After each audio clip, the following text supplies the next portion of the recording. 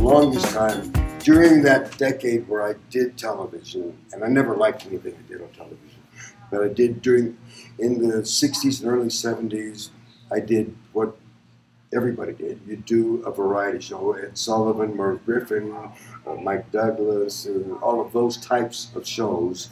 So those, and I never liked anything I ever saw because of the time restriction.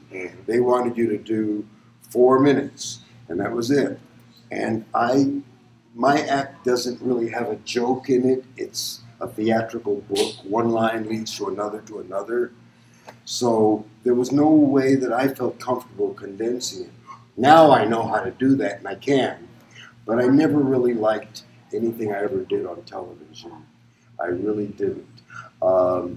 When time came, I think it was 1977 or 8, I want to say, that they were holding auditions for the ventriloquist role in soap.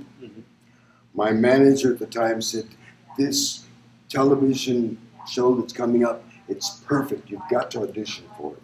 And I said, "You know what? I don't like anything I've ever done on TV. I really don't like it. I would rather do my little 12 minutes." And I never did TV after that anymore.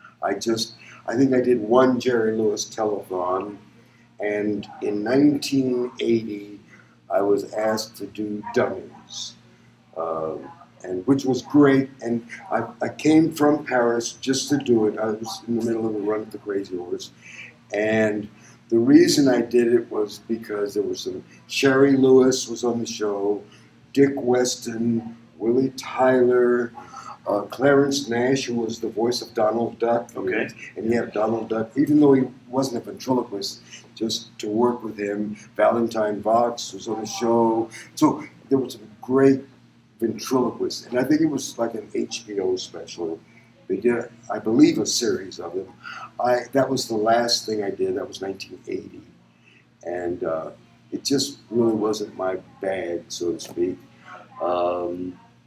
And so when it came time for me to hang Francisco up, and I donated him to Vent Haven, I said, I really still have this yearning for ventriloquism as an art form. And in 1990, I started coaching different acts, whether they were ventriloquists or not, just based on the time that I spent on the boards. So I took that line from Dr. Winchell, that on the boards, that time on the boards, and I started writing my memoirs, so to speak, and I'm